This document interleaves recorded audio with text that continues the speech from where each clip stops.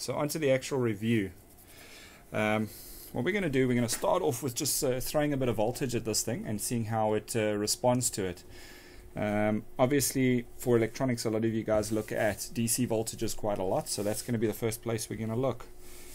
So I'm going to throw this guy over to DC voltage. Just so you guys know the ranges, I'm going to go through them here. Let's just see if we can get in a little bit closer. Right, we've got microamps DC and AC, milliamps DC and AC, amps DC and AC, obviously off position, volts DC AC, which is auto selecting, VGB, volts AC, volts DC, hertz, ohms, diode test, capacitance, and continuity. So let's just go back out and start getting into the review of this meter. Okay, so I'm going to power up my power supply. It does make a little bit of noise, but we can see what's going on. Right, so at the moment it's in the millivolt scale, so if we start applying voltage now, we're applying currently 60.7 millivolts. As you can see, I'm going up gradually. Let's quickly set this power supply to 500 millivolts.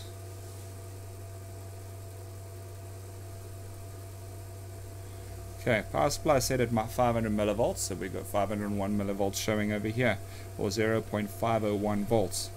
Let's set it up to 3.3 volts, or maybe 3 volts. There we go, 3.019 volts.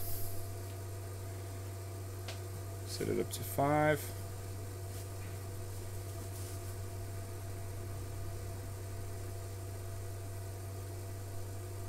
Okay, set my power supply on 5 volts, we've got 5.01 volts. I'm going to take it up to around 13.8 volts now. There we go. Okay, and while now it's showing 13.76, we can take it up a little bit more. There we go, 13.79, 13.8 volts. Take it up to around 24 volts. Whoops, overshot a little bit.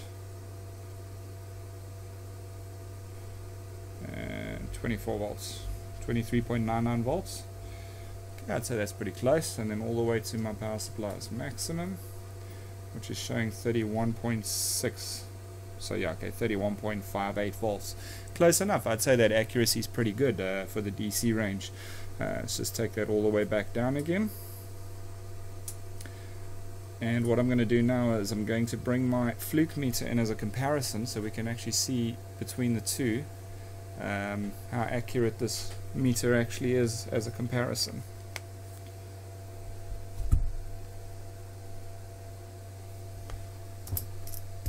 Okay, we all see, yep, I can see that fine. Let's just hook this up here to the power supply leads, so that both meters will have the same, be measuring the same source. I'm going to go volts DC. Right, so I'm just going to stop at some random points. We got 4.922 volts, 4.93 volts. So it's within its rated accuracy. 6.383, 6.4. 9.07, 9.09, 12.53, 12.56, 15.54, 15.58, sorry, 16.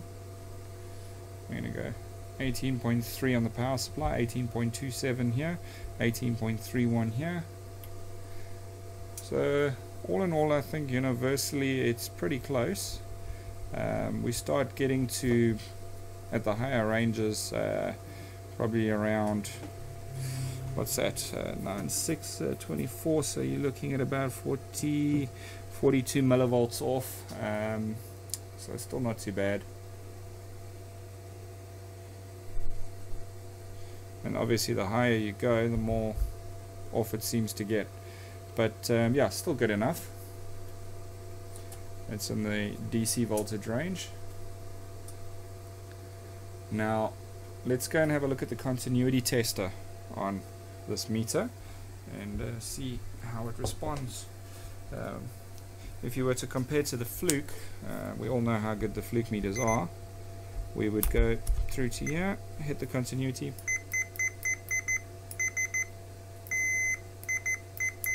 it's a good latching meter, so it does it's got a very good response. Now let's just quickly change over and check out this meter's response. I'm just getting the Fluke out of the way here. Right, so we're going to bring this meter back to the center and let's take a look now.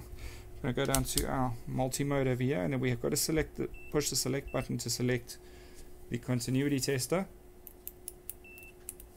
It's also latching, but the leads themselves aren't too great and the beep is very soft. That could be attributed to the IP67 waterproofing, but it is definitely latching. So yeah, not too bad, not too bad. Leads could be improved. What else can we look at over here? We can have a look at the frequency and hertz. What I can possibly do here is hook up a PWM generator and generate a Arduino controlled PWM signal just to see how it works out. So let me just hook this up here.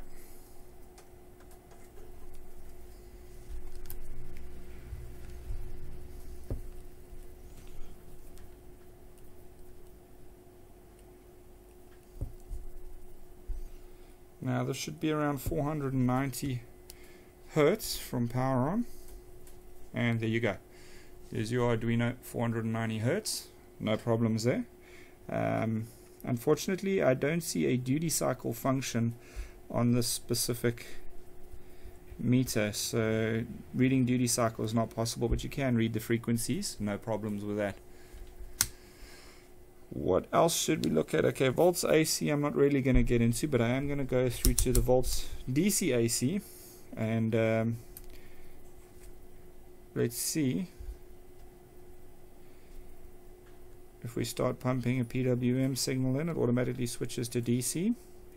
So the meter is smart enough to know what you're putting into it, which is pretty cool.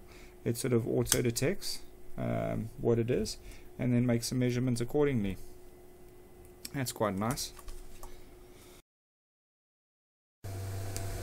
Okay, so what I've done is I've gotten in a little bit closer over here with the camera. I'm going to throw 20 volts at this thing. One of the things that's important to me, especially when peaking some sort of signal or something like that, is this analog display graph over here. So this is 20 volts pulsed on there. As you can see, that little analog display graph is almost immediate, and then the digital display catches up. So yeah, it's quite usable for peaking circuits and stuff like that. Every time I'm just pulsing it on, off, and you can see the digital display takes a while to catch up, but the little analog meter is pretty constant. And if I turn down, as you can see, the little analog meter responds almost instantaneously, and then the digital display sort of counts itself down. So yeah, that's pretty good.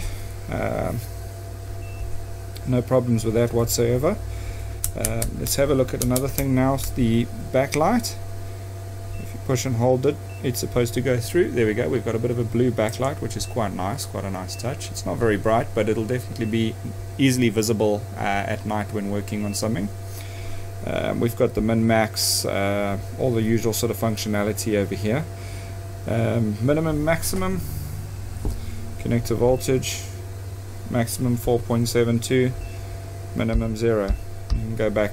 It's almost like a maximum peak hold type of function, which works quite well.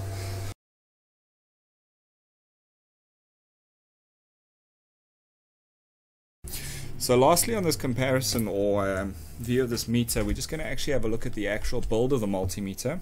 A few things to note: the leads, because of the IP67 waterproofing, have these sort of bands over here which seal into the body of the meter. They're quite tight. That's obviously for water sealing, and then you do have these sort of plugs which seal off the other ends making it waterproof to read the IP67 waterproof rating. The actual meter itself is built pretty well. It does get quite scratched up on the screen, but it doesn't affect the visibility in any way. It still works quite well. The rubber sort of protection on here is built into the meter, it cannot be removed. The tilting bail is not too bad. The meter won't just fall over, but it's not the best that I've seen, and being plastic it could quite possibly break off. The little holders at the back for the leads is quite nice, quite a nice touch, nothing unusual for a multimeter. The way I find that it works quite well is in my case I basically attach it like so, and then just basically fold it away like that and pop it into the case for storage. Quite nice. It's like I say, it's quite a versatile meter, quite a tough little meter, and yeah, I've had no problems with the accuracy or overall use of it up till now. It's been pretty reliable and enjoyable to use. You can pick these meters up in South African rands for around 1,200 to 1,500 rands, or you can pick them up second hand anywhere from about 300 rand onwards. Definitely worthwhile if you can't afford a fluke. So guys, just in concluding the MT1880 multimeter review, I have been using this meter for about a year now, on and off location. It's actually in my Go kit. I use it for on-site electrical and electronic repair, diagnosis, etc. It performs admirably. It's never given me a day of trouble. There are a few functions on it which have been quite handy, such as the auto AC/DC functions, etc. on this meter over here. By the way, this is another section of the Evian Labs. This is my editing computer, my work desk over here.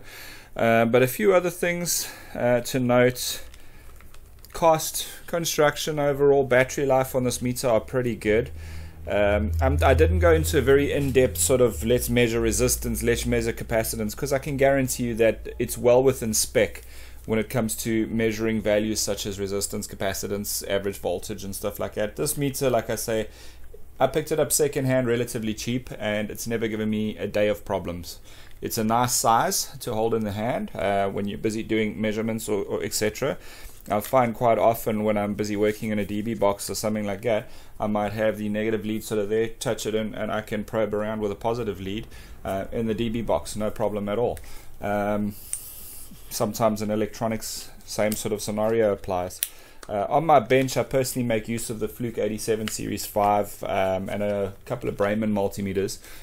This year being in my Go kit, portable on-site location work. But all in all, if you don't have 3,000–4,000 rand to spend on a multimeter, this is a very good investment and it will last you for a good few years.